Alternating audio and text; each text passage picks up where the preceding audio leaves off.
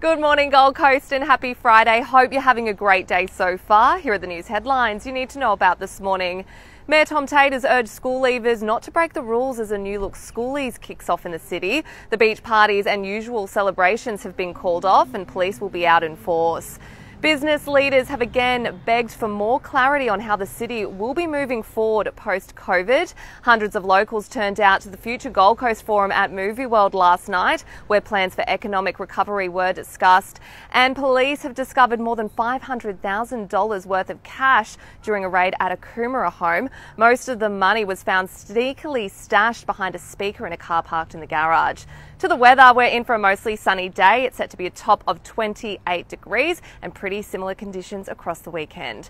For more information, head to mygc.com.au and of course don't forget to tune in to 1029 Hot Tomato. Have a great day.